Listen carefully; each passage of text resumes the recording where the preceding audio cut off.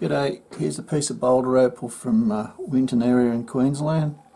It's a fairly white piece, it's wetted, but it's got a very shiny face to begin with.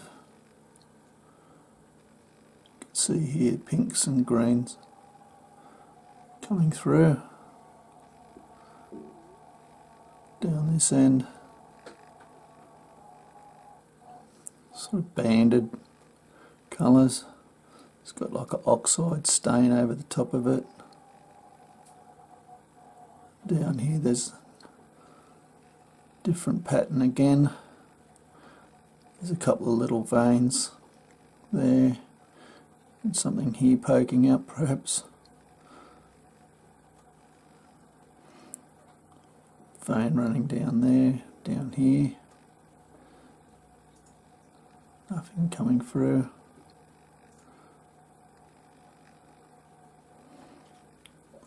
It'd be interesting to see if that goes down into the stone. It'd be pretty gemstone if it does.